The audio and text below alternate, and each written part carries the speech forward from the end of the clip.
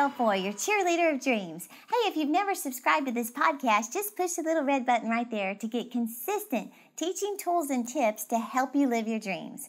Today I want to talk to you about life begins at the end of your comfort zone.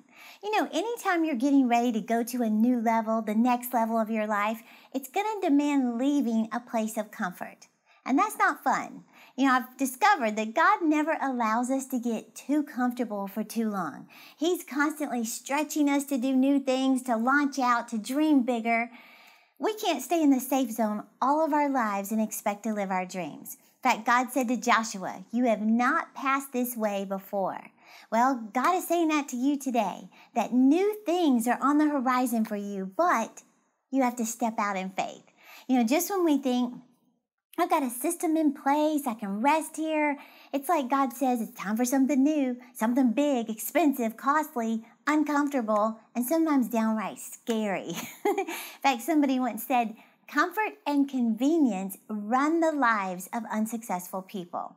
Now, I promise this is a motivational podcast, but you know, I've discovered in my own life, I remember years ago when I first graduated from college, I went to work for my dad, who's a minister, and my first job was to transcribe little tapes, like listen to cassette tapes word for word and write them down, just type them up.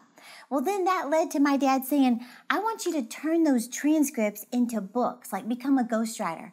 Well, that stretched me out of my comfort zone. I was so scared that I was going to delete content that he wanted. Well, I ended up writing more than 25 books for him, and I got comfortable. I wasn't stretching anymore. In fact, this is one of the books I wrote in 2.5 weeks. In other words, I got comfortable. Well, then I remember when they asked me to supervise the whole media department. That pushed me out of my comfort zone. That meant overseeing, the success of our website, magazine, resources, books, CDs, TV show. Well, again, I had to step out of my comfort zone. But then, little by little, I began to learn what I could. I was able to talk about branding with confidence, talk about target audiences, demographics, ROIs, things like that. I met with the best producers and media marketing specialists, and we ended up producing a successful TV show. But I got comfortable. Then I remember when they wanted me to be on the TV show with my dad, and I thought, what? With this voice? I don't want to be in front of people. I love being behind the scenes. Well, you talk about stepping out of my comfort zone. In fact, I remember the first time I started doing television, I was sitting in the parking lot in my car on the phone with my best friend, crying, going, I don't want to do this. I'm scared. Well, as a result, I began doing the openings and the closes with my dad. Then it led to co-hosting the TV show, which I did for 10 years. And we saw our response go up and we saw good results. I wasn't crying in the parking lot anymore, and I loved it. In other words, I started to get comfortable. Same thing when I became the CEO of my dad's organization. That meant overseeing the finances, the personnel, the media department, everything, and 7 offices around the world. Well, talk about stepping out of my comfort zone. I remember the first time I went to a CEO workshop and when I was checking in, the lady looked at me like, the Mary Kay conference is around the corner. I was like, no, I'm a CEO. Well, I met with the best CEOs. I began to learn and educate myself. And I did that for 11 years and saw great success, with our impact around the world. But then I got comfortable behind my beautiful black desk.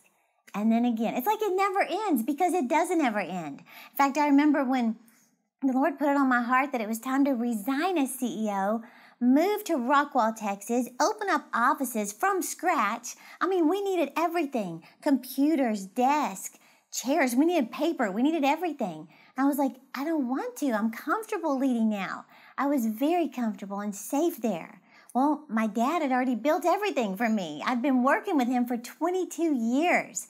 We had an entire customer service department, accounting, shipping, TV studios, a team of people working with me. I had a comfortable salary, insurance, retirement. Nope, the Lord said it's time to start from scratch. Give it all up, all this comfort and security, and go. Well, we launched out September 2014, and by December of that year, our ministry had doubled.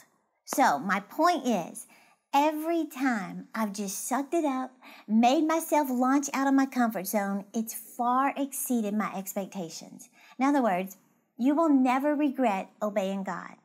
Everything you've ever wanted is one step outside your comfort zone. You know, Brian Tracy said, move out of your comfort zone. He said you can only grow if you're willing to feel awkward and uncomfortable when you try something new. Well, it's scary though. In fact, the Lord said to me one time, Terry, you're so afraid of missing it, but that works both ways. You could miss it if you do nothing. In fact, I remember in 2009, I just got away with the Lord, grabbed a journal and a pen, and I just imagined my life in the future if I don't step out of my comfort zone. I mean, I didn't have any distractions. I just sat there and pretended nothing changes in my life from what I'm doing today, and it's 10 years from now. Am I happy? So I wrote it out. I wrote out my life in the year 2019, added up my age, my daughter's age, how long I would have been serving as CEO, what my daily routine is like. And by the end of this picture that I painted on paper, I was utterly miserable. And it wasn't that my life or my job were bad. They were amazing. But it was because deep down inside, I knew God had more for my life. And I believe you do too. In fact, I remember saying, I'm comfortable financially. Rodney and I go on amazing vacations, but how many scrapbooks can you make of Rodney and Terri on the beach? I wrote, I was created to do so much more with my life. Well, that exercise fired me up to not come to the end of my life with nothing but regret and some Hawaiian scrapbooks. Well, if you're in that stage that I was in where you know God has more, but you're hesitant to leave that place of comfort, I'm believing this podcast is a divine appointment to stir you up to step out. In fact, I heard T.D. Jakes share a message years ago about a nest, and basically he was saying, don't die in your nest. Well, oh Lord, did it wake me up. Of course, he was shouting in my ear and sweating and stuff, but it was the most powerful message for me during that transition. And he began to explain what is a nest. Of course, this is a really cute, fancy one. But a nest is a safe place, a comfortable place, a secure place. In other words, it's a comfort zone. Now, keep in mind, the nest that initially is a blessing, it becomes a curse if you stay in it too long. Well, God said, I will lead you as the eagle stirs her nest. Now, keep in mind, stirring the nest, that only happens when the eagles have grown too big to live in something so small. So are you too big to be living in something so small? Is it tight in your nest? But maybe you stay there because it's familiar, it's comfortable, it doesn't demand too much of you. Well, T.D. Jakes explained, he said, the same mother who made it cushy and comfortable and nice and relaxing comes along with the same beak and starts stirring the nest so that the protrusions that were once on the outside now are pointing on the inside, making it uncomfortable for you to stay in your nest. In other words, what nourished you at one stage in your life, well, it's too small for what God wants to do in your life now. Think about it. If an eaglet on its own would just fly out of the nest, then the mom wouldn't have to stir the nest. In fact, Job said, I thought I would die in my nest. Well, have you ever been in a situation that you thought wouldn't change, and then God comes along, starts stirring things up, and you think, what is going on in my life? Like, what happened? Well, it's just God saying, I'm stirring the nest. It's time to go to the next level. In other words, you can't rest in your nest anymore. Suddenly, you'll start seeing things differently. You start saying, I never realized how small this is, how limited this is. In other words, I got to get out. I've got to go to the next level. See, you're not supposed to stay there. You were supposed to start there. You were never meant to be housed in something so small.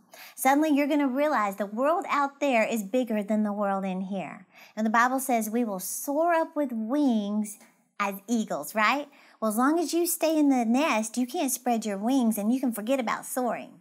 So let me just say, you may be feeling like God is telling you to leave a place of comfort, a job, a career, start a new thing in your life, a new business, a ministry, an outreach, a career change, or just start pursuing that bigger dream that's in your heart. In fact, I remember texting my dad, and I was crying saying, Dad, I didn't know it was going to be this hard, like to leave his ministry. And my dad texted me back a powerful statement that I want you to hold on to.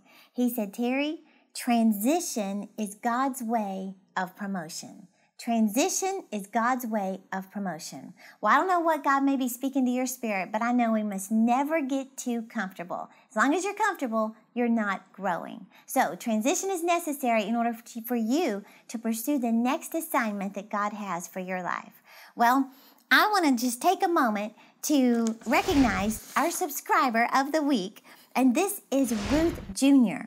Ruth Jr. says, God bless you, Terri, for your good work. She said, you have inspired me and motivated me all these years. I appreciate that, and it's an honor to do this. She said, through your inspirations, I was able to discover my calling, and I'm now living my dreams. She said, I'm looking forward to host a big conference with you one day very soon. God richly bless you. Well, Ruth Jr., I'm cheering you on, and I'm so proud of you to hear that you're living your dreams. And just remember, those of you watching, anytime you're getting ready to go to a new level, the next level of your life, it will demand leaving a place of comfort. I have a feeling Ruth has left that comfort zone. So I want to help you step out of your comfort zone so you can go after all that God has for you. I've developed simple yet effective exercises to help you do that. Now, this is going to help challenge you in the best way possible, and all you have to do is click the link in the description for my Comfort Zone download that you can refer to each day. I think you're going to have fun with this, and I truly believe this message can take you from where you are to where you want to be. Now, for more consistent motivation, be sure to follow me on Instagram, Facebook, Twitter, and Pinterest. You can find my handles below, or click that little red subscribe button for weekly videos to make this your best year yet. Thank you for watching, and I'll see you next week.